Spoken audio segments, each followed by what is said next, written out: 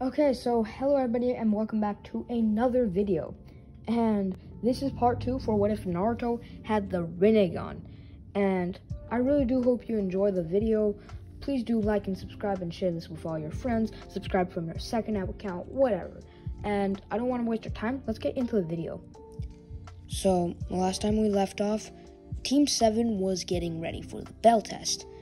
And Naruto, having eaten, even though Kakashi told him not to eat, including Sasuke and Sakura, who actually didn't eat, which they didn't know was a bad thing, were all heading to the training grounds to meet Kakashi. Little did they know Kakashi wouldn't be there for a long time. They ended up waiting for like an hour for Kakashi to arrive until he popped out of nowhere and said, "Oh, I got lost on the path of life," or did he use another excuse that time? Doesn't matter. He just said something like that. But Team 7 wasn't buying it and just told Kakashi to go on with whatever this entire test thing was. And Kakashi explained the rules of the bell test, saying that this was something called the bell test. And basically, they would have to get the 2 bells from Kakashi. The person who didn't get the bell would be failed and go back to the academy. Now, Sakura, being very unhappy with this, was like, "No, that's unfair. We worked hard to get to here." But Kakashi was just like, "Oh, well, you gotta reprove your worth by taking this bell from me." And Sakura just was like, "Fine." And Sasuke was like, "Yeah, I bet I can do it. Like, we're supposed to pass this after all. He's not purposefully trying to fail us all, so it can't be too hard." Sorry guys, I'm back now. I just had to do something really quick. So yeah, they just thought, after all, we're supposed to pass this, so there must be some way we can pass. Can't be that hard. And so Kakashi just says start, as all of them run into the forest. Now, Kakashi just sits down and starts reading his book. Now, seeing this, Naruto just runs out of the bushes and starts attacking Kakashi, being enraged by the fact that Kakashi would literally go to this extent, just like, "Okay, you have to get this from me, this is a big deal," and then just sit down and start reading. So Naruto was pretty angry, and he started rushing at Kakashi full speed and tried punching him, but Kakashi was gone. And Naruto had no idea where Kakashi was, but then he saw Kakashi behind him. As Kakashi said, "Secret technique, 1,000 years of death," and Naruto just went flying. And Naruto went at Kakashi again after landing, but then he tripped on something, as he felt something tighten around his ankle as he was pulled up into a tree, realizing that now he was stuck in a trap dangling from a tree, held by a rope. And Naruto was mad, to say the least. And he said, "Let me out now!" And Kakashi said, "Nope, no can do," as Naruto used his one free hand to pull out a kunai and threw it at Kakashi. But Kakashi dodged it easily. And while Naruto was throwing the kunai, Sasuke found it as the perfect opportunity where Kakashi was distracted to run in and take the bells.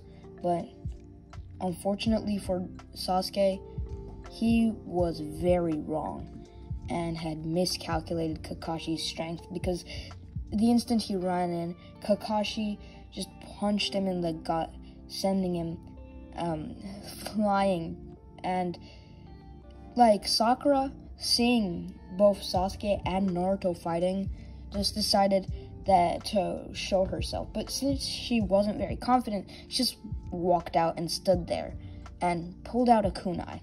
Now, Kakashi was like, "Okay, you gonna do something?" And Sakura just stood there saying nothing, as Sasuke, meanwhile, got back up, saying, "Okay, This time I'll get them, and rushed at Kakashi again. But Kakashi is a Jonin after all. So, he's not that dumb. And he just, Sasuke and Kakashi get into a heated taijutsu battle, just like in the original where they started fighting, but eventually Kakashi would come out on top. And right when he was about to hit the finishing, blow to knock Sasuke out, he felt an incredibly powerful punch hit him in the side of his chest. And by the time he looked, it was too late. But he saw Naruto, standing there, as his eyes were purple with black rings.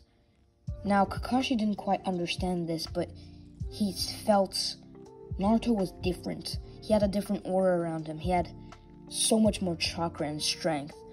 And Kakashi tried running in again, just to quickly get rid of Naruto. But Naruto used the the Asura Path to send some missiles at him. And Kakashi sent a fireball in return. But Naruto had the Preda Path and used that to absorb the entire fireball. Now, Kakashi was stunned. Not only had Naruto breaking loose, got an incredible punch on him, and sent missiles at him from nowhere, he also absorbed his jutsu. And while Kakashi was thinking, Naruto once again switched to the Asura Path, and this time, not only did he send a bunch of missiles, but he also sent lasers in Kakashi's direction.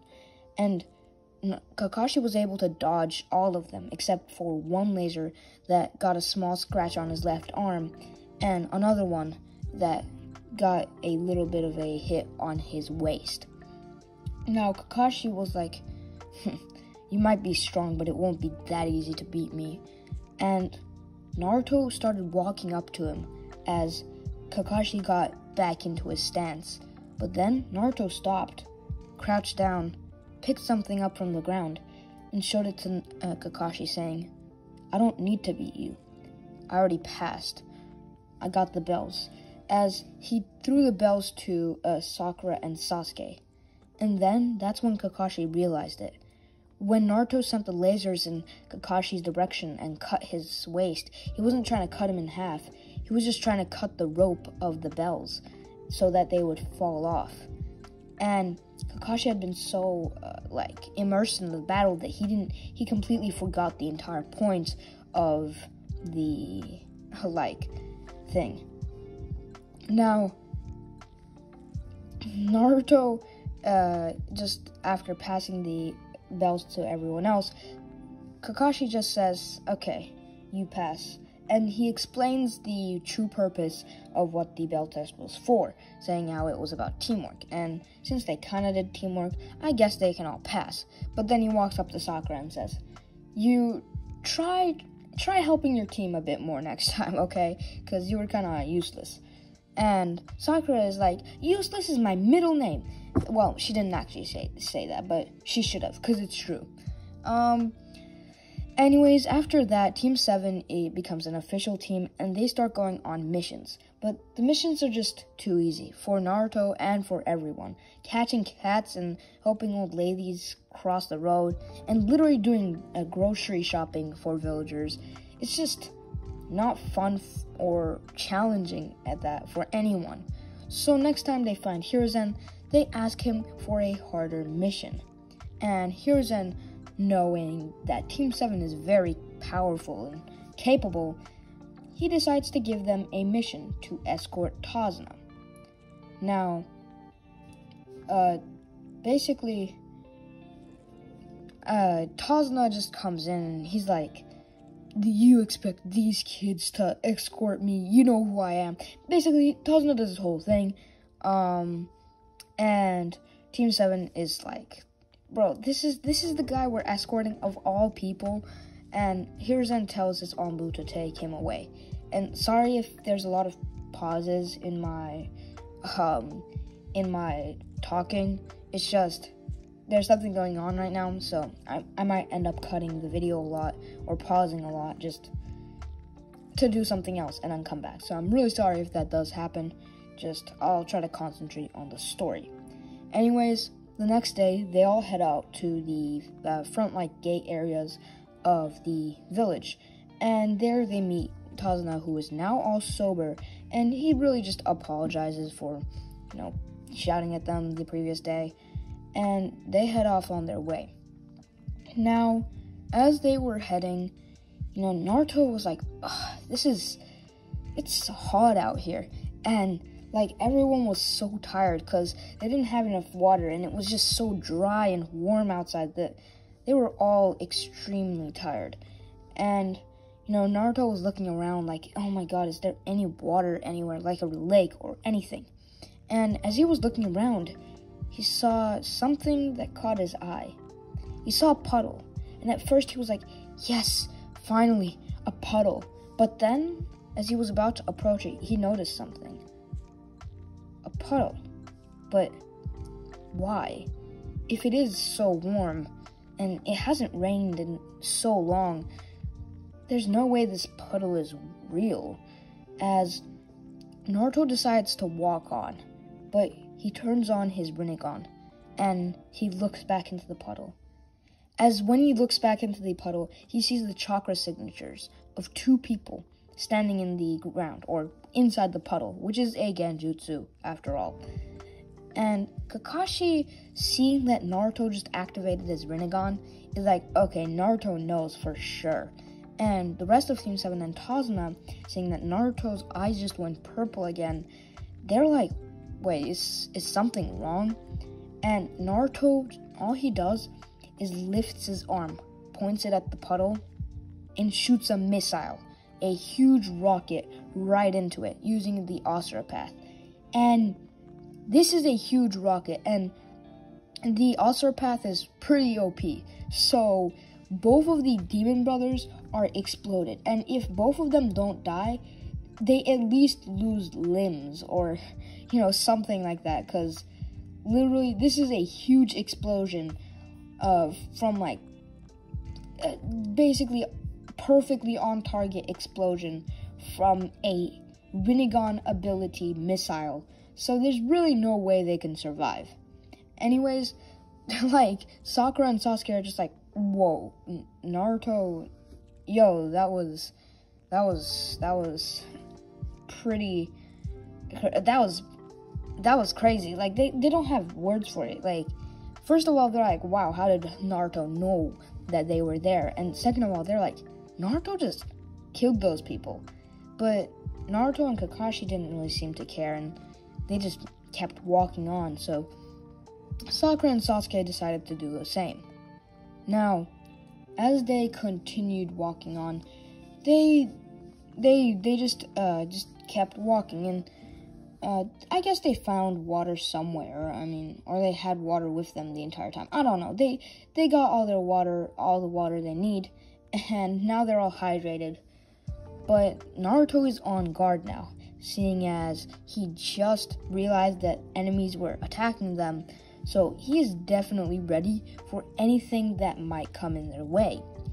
Now, because of this, Naruto just keeps his Rinnegan active, and this does not exhaust him because, he's not like Kakashi, because his Rinnegan is natural. He naturally has that Rinnegan. It's just kind of a part of him. It's a natural Rinnegan, so it's not like Kakashi, where using Kakashi's Sharingan is really exhausting for Kakashi. This is different. The Rinnegan is a natural part of Naruto, so he doesn't really get exhausted or anything from always having the Rinnegan active. In fact, I don't know why he doesn't do it. The reason he doesn't do it is he's scared that people will judge him and all of that stuff, but if he has to, he can keep it on 24/7. Just so you know. Anyways, Naruto has it on, and immediately he notices some rustling, something moving in the bushes, as he instantly throws a kunai in the direction, and he tries to look at what it was, and it's just a white rabbit. Now, this is kind of confusing for Team 7 because they don't know what a white rabbit is doing in this area of all places, but they just decide not to question it. But then Kakashi says duck, and Team 7, just all of them ducks as a huge blade swings right over them and lands in the tree behind them. And on top of the blade lands Zabuza. Now Zabuza does his entire speech, was like, I'm Zabuza Momochi, the demon of the mist, and you must be Kakashi Hatake, the copy ninja. And so he does his whole thing where he does the whole talking, and Kakashi's like, yo, this is like a B rank mission, and no, C rank mission. And there's this like A rank villain from the bingo book hunting us down. This isn't like what this is supposed to be. I'm gonna question Tazna after this fight. And Kakashi just says, stay back guys, I'll handle this, as he starts fighting Zabuza. Now the entire fight with Zabuza goes just like in canon. And basically it's literally just the same, where Kakashi gets trapped in the water bubble prison thingy after a long time of just fighting with Zabuza. He gets trapped in the water prison. Now, after that, Naruto realizes that he has to do something, and immediately he decides to use his Rinnegan. Seeing as to the fact that it was already active, he just rushes straight at Zabuza without any of Sasuke's help. And Zabuza, seeing him, is like, oh, you wanna fight me? As Naruto sends 3 missiles in Zabuza's direction. And Zabuza has a lot of trouble dodging these, and almost can't dodge them, because Naruto with the Rinnegan is, the Rinnegan, I'm saying this for like the 5th time already, but the Rinnegan is really OP. So, Zabuza can barely dodge these without letting go of Kakashi in the water prison. But after Naruto comes in for a punch, there's really not much Zabuza can do. And now that Kakashi is free, so they do the whole thing where Kakashi copies Zabuza's water dragon jutsu. And normally, Zabuza and Kakashi's water dragon jutsus clash, but now Naruto has the Predator Path, and unfortunately for Zabuza, the Predator Path can absorb all chakra attacks. So what Naruto does is he absorbs Zabuza's entire water dragon, making Kakashi's water dragon so powerful that it ends up killing Zabuza. Seeing this, Haku steps in and goes to investigate Zabuza's body, looking at it, saying, Zabuza, he's dead. And then Haku turns around, shooting a death glare at Naruto and Kakashi, saying, you killed my master, and for that, you must die. You must pay with your lives. And immediately, Haku rushes in. And Haku is one of the fastest characters in the Naruto universe. But Kakashi with his Sharingan active and Naruto with his Rinnegan, they can perceive all of Haku's abilities. And this is also when Sakura can't do anything. Sasuke goes into the fight, joining in and trying to help them out. Now, this is when just Kakashi and Naruto are fighting Haku in an intense battle, as Haku starts throwing Senbon at them. Now, Naruto and Kakashi are mostly able to deflect the Senbon, and so is Sasuke. Sasuke starts fighting Haku just with taijutsu, just like he does in the original, in the battle with the bridge. And originally, Sasuke can keep up with Haku, but afterwards, Haku starts speeding up and getting faster and faster, and Sasuke just can't keep up anymore, as Kakashi and Naruto rush in at Haku, trying to finish the battle. But Haku has other plans, as Haku says, demonic ice mirrors, as a bunch of mirrors made of ice come up around not Team 7, just Kakashi and Naruto, leaving Sasuke on the outside. Now, Kakashi, seeing this, immediately is like, okay, so, well, I'll do a fireball. And Sasuke, being outside, also does a fireball. And both of them use a great fireball jutsu, both from the outside and the inside, trying to destroy Haku's ice mirrors. Now, we know from the original that if they had done this, it would have been very effective. But we also know that a fireball jutsu is not enough to destroy Haku's ice mirrors. So, it's safe to assume that, this won't be all it takes to finish off Haku. And although it's a lot more effective than the fireball jutsu Sasuke tried in the original, it's still just not enough. And Haku starts throwing Senbon from all directions. Now, originally, both Kakashi and Naruto can just consistently dodge all of these Senbon. After all, Naruto has the Rinnegan, allowing him to see things in slow motion, and Kakashi has experience and the 3 Tomoe Sharingan. And I would like to remind you that a 1 Tomoe Sasuke, who, did have plot armor on his side, was able to dodge the Senbon. So if 1 Tomoe Sasuke can, these two can do it too. But afterwards, Haku stops going easy on them. And in the original, Haku was kind of avoiding their vital areas. But now, Haku is here to literally kill all of them. And as Sasuke keeps trying to pressure Haku from outside of the ice mirrors, basically doing almost nothing, Haku basically doesn't get affected by Sasuke. But what's more important is what's going on inside. And Kakashi and Naruto keep getting pressured and pressured and pressured. And it seems like they're not going to be able to make it. Now, this is when Haku goes full God mode and ends up hitting Kakashi in 3 of his vital points, almost killing Kakashi. And then Kakashi gets knocked out, and Haku also ends up hitting those areas he hit for Zabuza to make it seem like Zabuza was dead. And after that, just Kakashi drops down to the floor, seemingly dead. And Naruto checks up on him, saying, "No, Kakashi, no, come, you can't be dead. Wake up, no."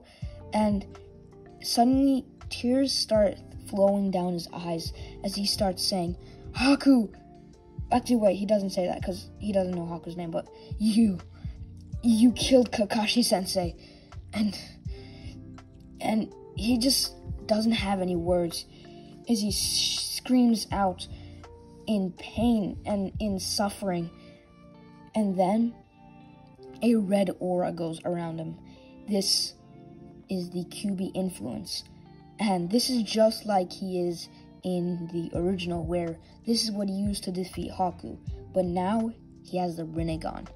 And with this combined power of the Rinnegan and the Nine Tails chakra, the ice mirrors completely shatter, sending Haku flying. And Haku, looking at Naruto, realizes Naruto is a completely different person now.